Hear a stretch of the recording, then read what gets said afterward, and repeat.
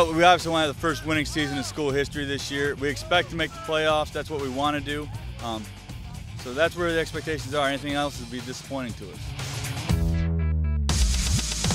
Our strength's going to be our offensive line, our defense. Our defense is much improved over last year, and we're excited about what we did last week and what we have coming the rest of the year.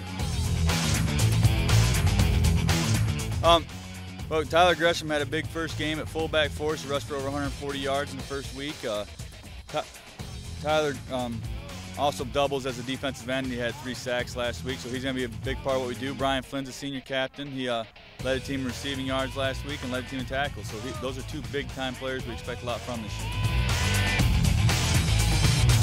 Well, this week's a big deal. We're going to Texas, so I mean the kids are excited about that. But down the road, the most important games to us are FBA, community school, and evangelical Christian. Those are the 3 we have to get through to get to the playoffs, in our opinion.